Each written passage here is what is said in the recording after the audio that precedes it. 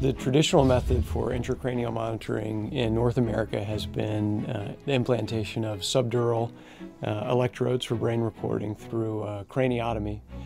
Stereo-electro, or SEEG, stereo-EEG, is a little bit different. So it gives us similar information to what can be obtained with intracranial monitoring through subdural electrodes.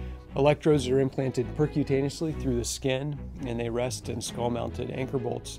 They don't require a formal craniotomy, and they can access deeper areas of the brain that are not accessible by the surface electrodes that we would typically use.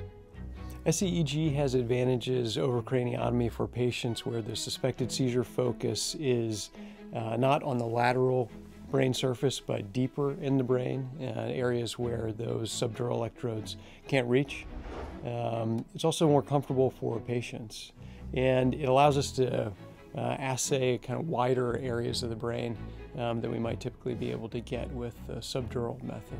Responsive neurostimulation is an implanted closed-loop brain stimulation device that was approved by the FDA, and it is indicated for patients who don't have a single seizure focus that can be resected, which is the only chance for a cure of epilepsy. There are electrodes implanted at the site of seizure onset that can both record and stimulate, so when a seizure is detected, the system automatically kicks in a pulse of electrical activity to disrupt seizure spread. And although this does not stop seizures in patients, it can dramatically reduce the number of seizures they have, and it can significantly improve their quality of life.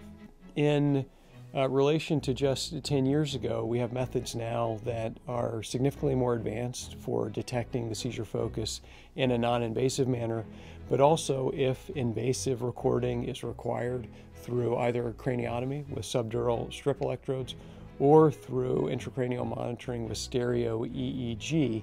And these are both low complication, relatively low risk procedures that, if the seizure focus is identified, can stand to improve the quality of life for patients with epilepsy quite dramatically.